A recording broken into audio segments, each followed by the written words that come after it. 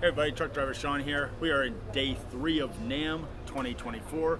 We are again at the Rough booth, which I'd like to thank those guys not only for letting me bring a non-rough guitar into their cabinet, but for letting me come in here because they are using MLC cabs, which I here in the States do not have access to. And they were kind enough to go, yeah, no problem at all. Goes to show you, not every company sees everybody as competition. You know? Something to be said about that. Support the guys who support other guys, you know what I mean? They make amazing stuff. We will be using some rough guitars for these. Today we are launching my new guitar, so I gotta use it a little bit. So massive thanks to Rough Guitars for being super fucking cool. This right here is kind of what everybody looks at for the MLC. This is a custom job with it. As you can tell, the Rough guys went kind of hog crazy and actually painted this guitar. It's a matching set. Rumor has it, if you make the right phone call and you got the right credit card, you can own this set, which is unbelievable. Seeing it in person is probably way better than seeing it on camera and picture, but it's just incredible stuff. But anyway, this is the Sub-Zero Hex. All right, this is kind of their big boy. We gotta call it that. Everything is in it, kitchen sink included. All right, so I got everything at noontime, so we're just gonna chomp her on.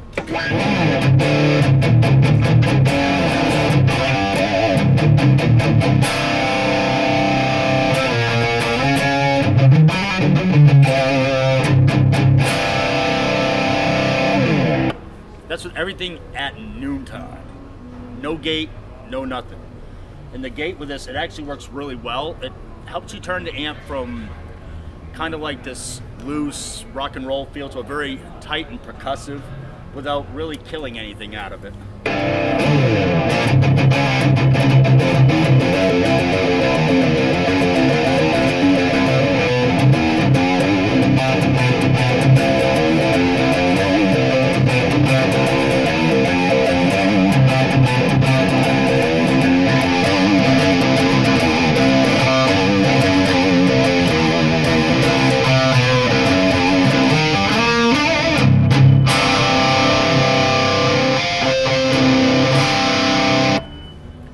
That's literally everything at noontime. So we all know I like the gains. So we're gonna take the mids, add a little bit of those, a little bit of treble because it is a little woofy, and we're gonna add the gain. Now, when you turn your gain up on these, you see it gets into an area where you have 3 lines. Well, when you get into there, that is overdriven gain. Sort of like putting a overdrive pedal on your gain amp, but it's built physically right into the amp. So take that, I don't know which channel I'm on, so I'm just putting them both in the same damn place. I'm hoping for the best, because I'm stupid. And let's see what we get. So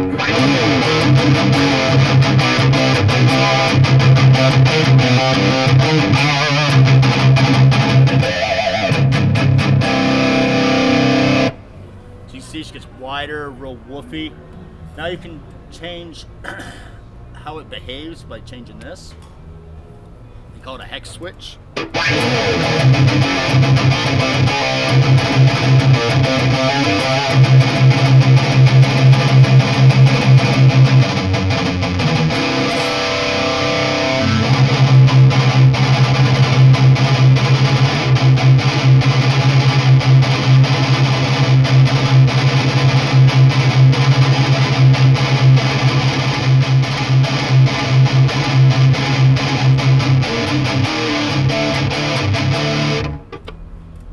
It's got so much gain on it that it's just ridiculous.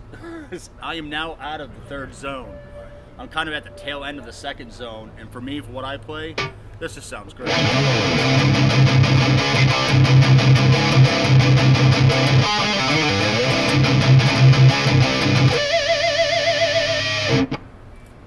Just sounds fantastic.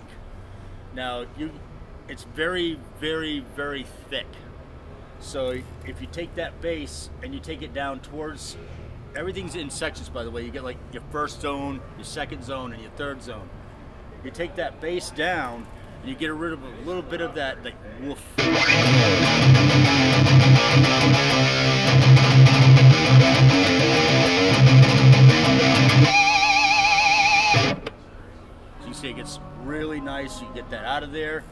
If you go up into your higher zones, a little bit of the highs, and you can come back a little bit out of the bass.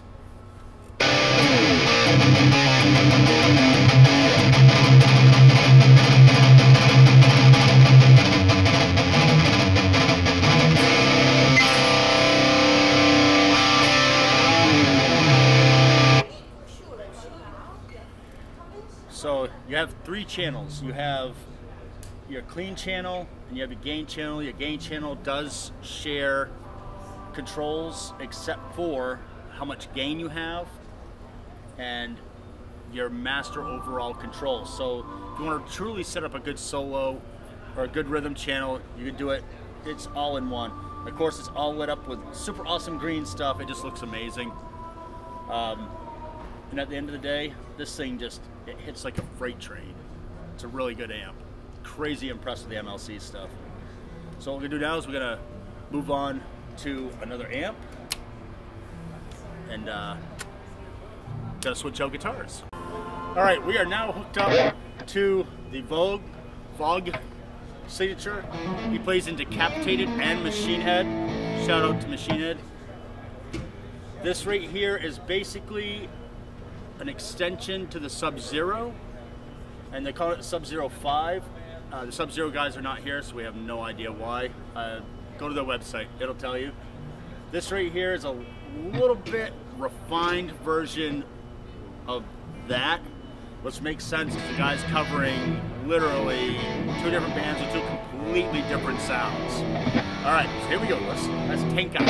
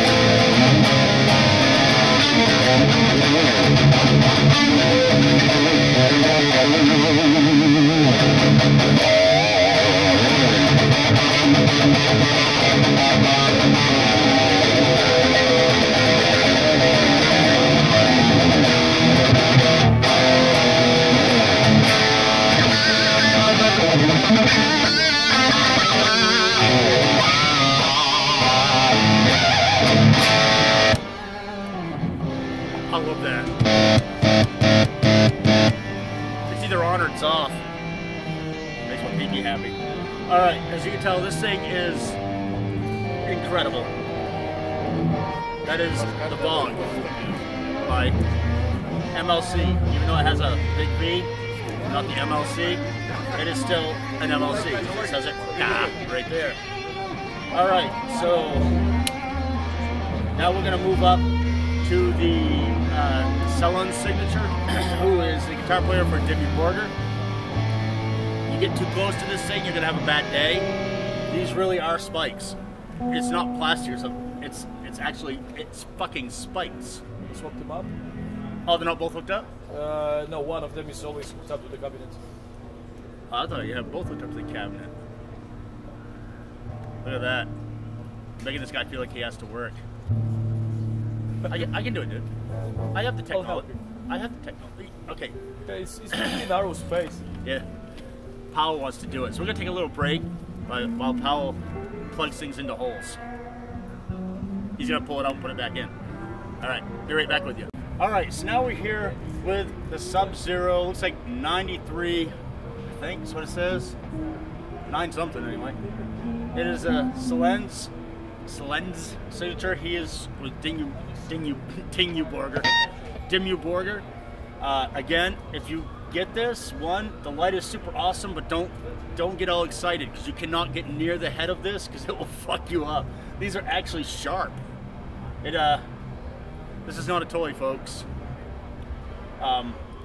If you want to get divorced but you don't want to pay for it, get your current wife to come in and be like, "What do you need?" And boom! Oh, she had an accident. It'll do the job. Weapon. I'm not kidding you. It is sharp. I almost want to see if I can pay someone $5 to slap it as hard as I can. I don't know if $5 would be enough, but I'd attempt it. It's not my fucking hand. All right. So again, I don't know much about these. I just know this. This apparently has 2 modes, 1 channel. By the looks of it over here, everything is shared. As with the other ones, it has a gate built in, which is a really nice touch because their gate actually works. I know you get it, so like, oh, I don't want a gate inside the amp because it messes with the amp. Their gate actually, this will be now the 3rd one I've played through, is phenomenal. It does the thing without interrupting anything. So yeah, let's just make some obnoxious noise. Yes, me.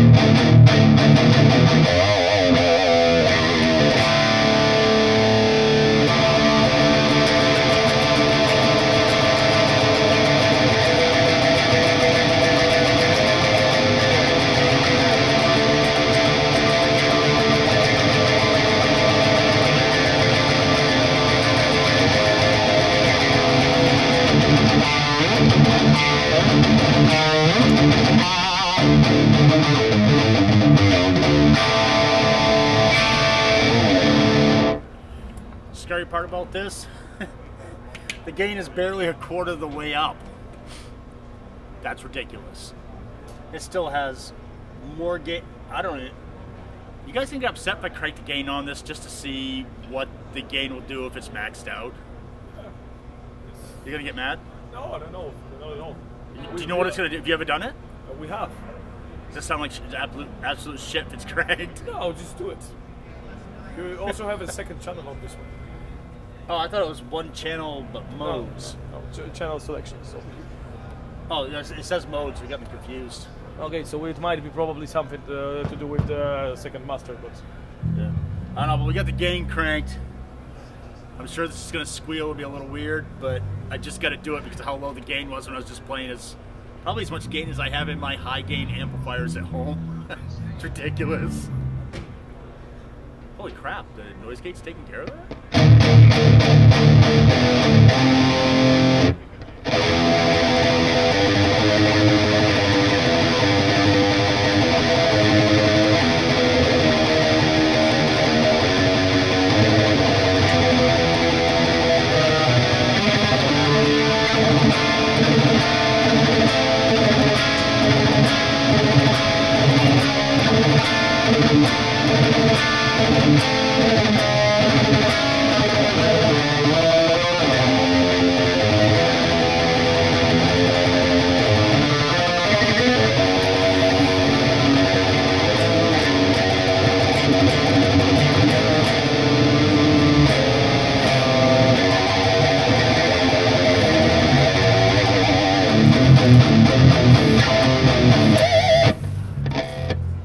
cannot believe the gate's holding that back with it cranked like that.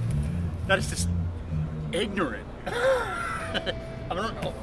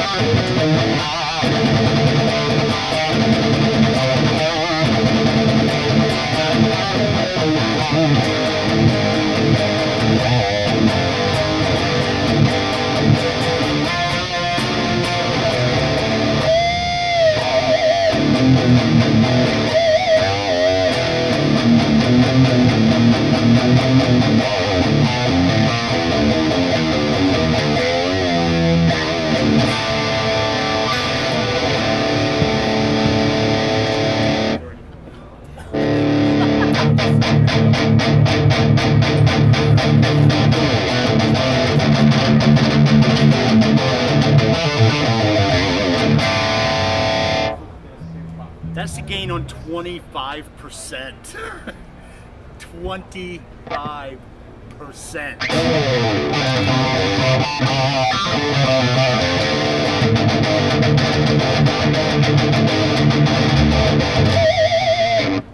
25%. Of all the things I can say is ignorant, that's the top of it today so far. This thing is just a fucking gain monster. Unbelievable. This amp just scares me because it's dangerous, because you can get hurt. But I want one all of a sudden, just because of the amount of gain that's in it, and you can actually crank the gain and use it. This is a Solen's signature, Debbie Borga, MLC amps. I still got 2 more to try, but so far, this is my favorite. It's simple. Granted, it's nice to have the lights and the knobs. Simple. And sometimes you have to get rid of women in your life, and this will come in very handy, because they always complain when you're in your music room. Bang! All right. Very cool. Not that we condone violence, we just understand. Okay. Yes, mate.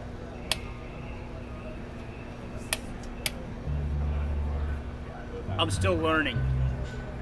Pause, Kevin. Okay, everybody. We are now here with the Sub-Zero 100. This was their flagship Sub-Zero. It's got everything on it you could possibly want, and I'm not at home, so I don't have the time to break all of this craziness down, because it is a lot of stuff, like a lot of stuff.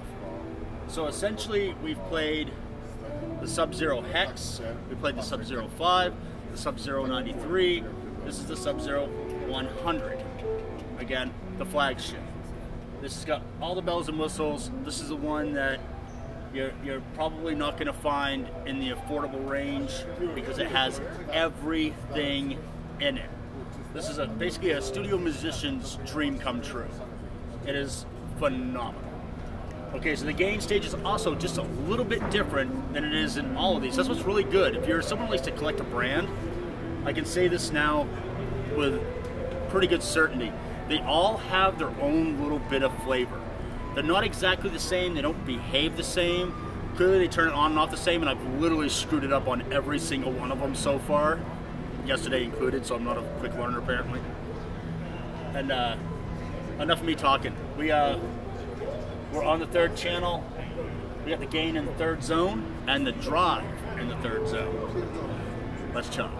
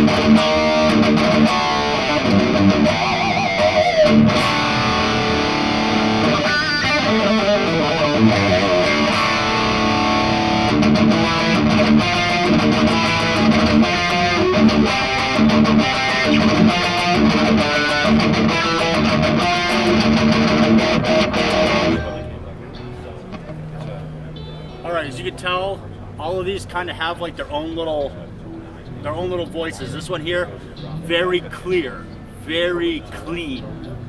Note articulation is brilliant, absolutely brilliant. And that's without any of the switches turned on. So what I'm gonna do is I'm just gonna do some open chugs like caveman, just chug, chug, chug, chug, chug. And I'm gonna flick some of these switches and show you that they're not tiny little subtle changes. You can actually hear what's going on when you're changing those. That's a big deal, especially if you're in a studio. If you're in a studio environment, sometimes you need like that little bit that's gonna cut through, or you're recording with somebody or for somebody that's doing a different style of music. Like this will do anything, probably from blues, country, rock, metal. It does everything in one amp. All right, so I'm gonna flip some switches. Flicky, flicky.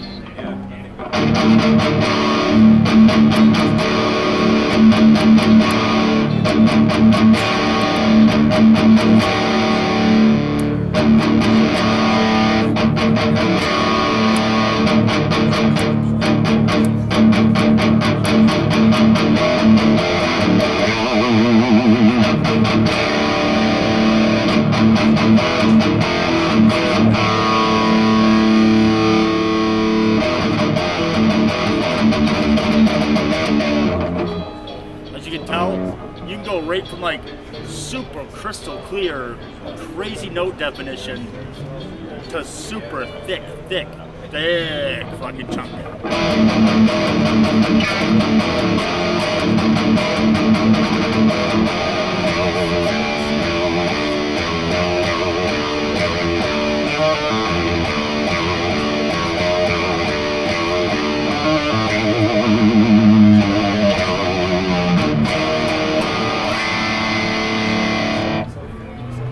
Really can't argue with that. That's a whole array of different tones, and all I do is flick a couple switches, turn the drive down a little bit so it's not pushing like an overdrive pedal, and going just strictly with the gain that's on tap, which, believe it or not, is these guys, I don't know how they're putting that much gain into it, but the gain's just stupid at this point.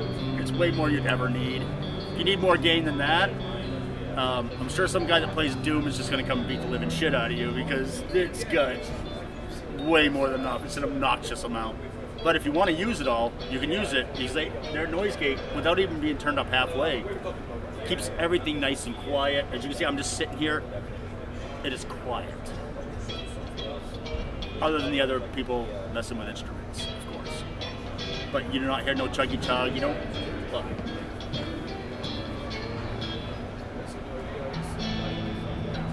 No hiss. It's not even up halfway. No hiss.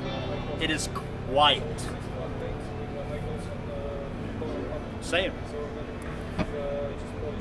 It made a noise. Shame on me for touching the guitar. But it's super quiet. Can't beat it.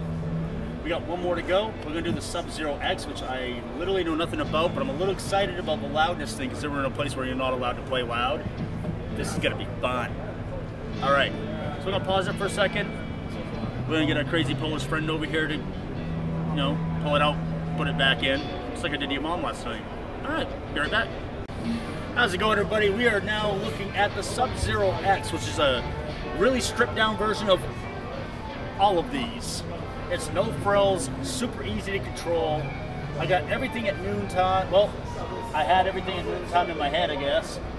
This works on a loudness system. As loudness 1, loudness 2. Literally have no idea, other than there's a mode 1 and 2, and I think that's how it works. We're on mode 2. Yeah, we're just gonna have fun and see what we can dial in real quick with this. It has a low feature and a high feature. I have no idea what that does, because it has a bright that's on and off. And right now it is on. But we're just gonna tinker with this, because it really won't take long to tinker, because there's literally nothing to tinker with. All right, here we go.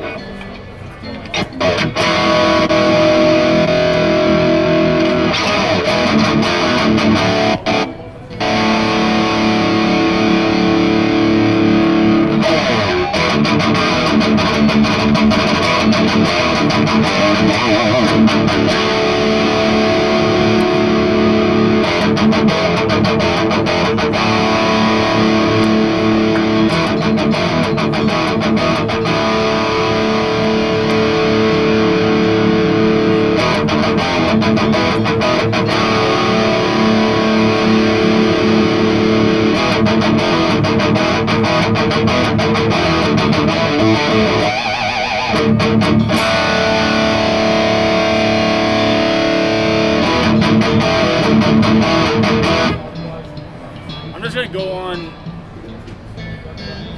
record saying there's no gate on this at all, and I am pushing a ridiculous amount of gain. I'm sitting literally less than 3 feet from the cab. She's not making any noise. This is a quiet amp, like crazy quiet.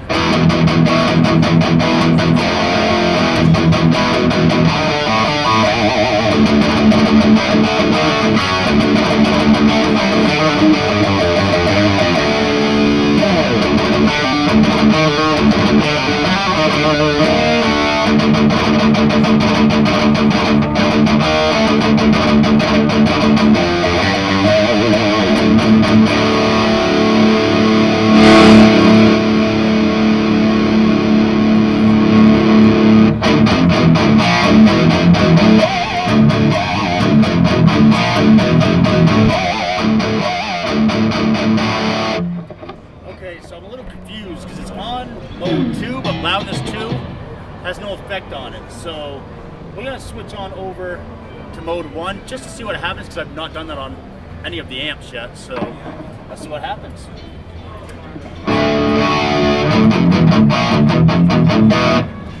Well, now we know what happens. It is low gain. Back to 2.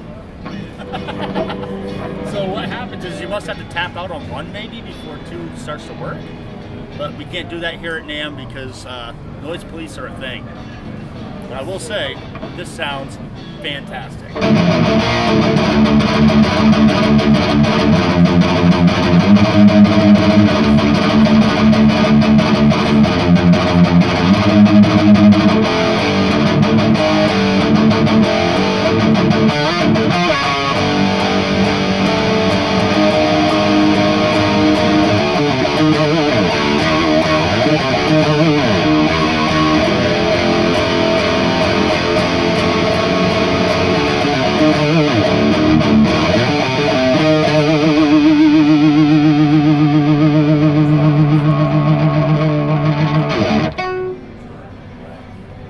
Good.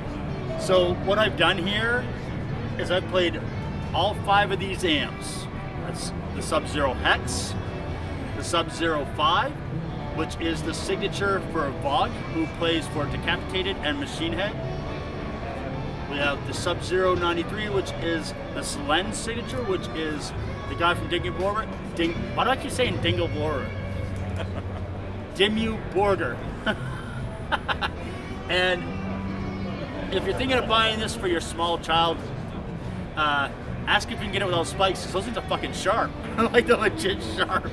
You can hurt yourself on this, which makes it that much better, because if it's going to be evil, it has to be painful. It's a rule. And you have the Sub-Zero 100, which is like their flagship big boy. It's got everything under the sun. And then you got the Sub-Zero X, which is like really stripped down, super simple, but can still get you pretty much within reason, everything from like a really good blues tone right through to metal, like full-on blasting metal. None of these are passers. I think if you're doing anything in the hard rock or the metal realm, any one of these amps will serve you so damn well. The versatility that's in each one of these amps is just ridiculous. And I will say this, the amount of gain that's in that Selen signature is beyond ridiculous. It's more gain than anybody would ever need in an amplifier. It's just ridiculous. And as a personal player, because I like shit ridiculous, that's the one that I would take. One, just to see how long it took me to hurt myself on it. I had an amp that was covered in bedliner once, and I literally had to go to the hospital and have my arm wrapped because I took skin off. I can only imagine what I'd do with that thing. But this would be the amp that I would pick, just purely because it's just, oh my god, it's violent. It's just violent and it's simple. As y'all know, if you watch my channel, I'm not the smartest guy. I call shit wrong all the time. But all of these things, they're phenomenal. If I was to have any of them, I'd be happy. There's nothing I would be like, wow, I wish I had that. No, they all are fantastic amps. And no one's paying me to say that, by the way. They're just fantastic amps. They're all very percussive, responsive. They're also to be dialed in to be very mobile. I want to take a quick second again to thank the guys from Rough Guitars, not only for lending guitars, but let me come in their booth and demo or highlight, I guess, the MLC stuff. These are also MLC cabs that I've been using. I have no idea what speakers are in them other than the round, like most speakers. But yeah, very cool. Thanks again to everybody. Thank you to the Rough team. Y'all are awesome. It's the funnest booth at NAMM, by the way. If you come by NAMM, you gotta come by this place. Play some amazing guitars, and definitely try to film videos while people vacuum. It's awesome. This is the guy that apologized to me earlier in the video, by the way, for making noise. Who's now fucking vacuuming. Yeah, that's how we do what we do at NAMM, man. Dude, you missed a spot. Catch you in the next video. Later.